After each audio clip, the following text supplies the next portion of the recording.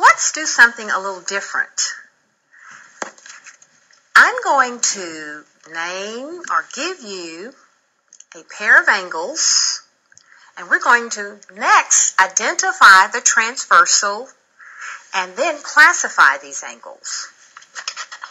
All right. We have angle 2, just here, and angle 6. The transversal is N. N is our transversal. Now, let's classify these angles by name. Well, remember, anytime you have two angles, here's the transversal, where they are on opposite sides of the transversal, they're called alternate interior angles. So angles 2 and 6 are alternate interior angles. Okay, let's try another one.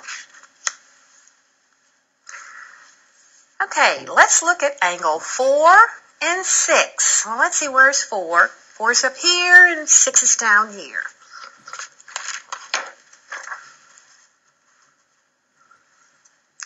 Well, notice if M is now the transversal,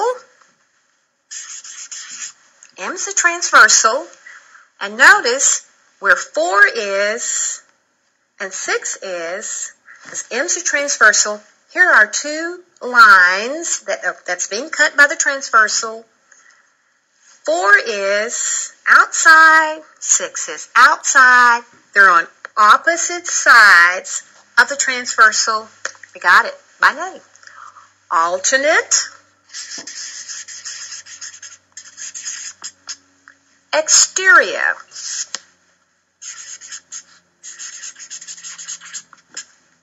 Alternate exterior angles. One more. Let's look at angles 2 and 3. Okay. Angle 2 is here. Angle 3 is right here. Well, where's the transversal? The transversal is L. See the transversal coming in and cutting these two lines? So the transversal is L. And notice if this is the transversal, 2 and 3 are on the same side of the transversal. Okay? And they're also interior, inside of both of these two lines.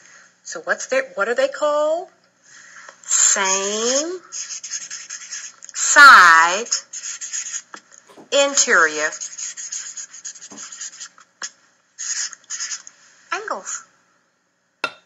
Just remember, sometimes the names of the angles can help you to identify where they are.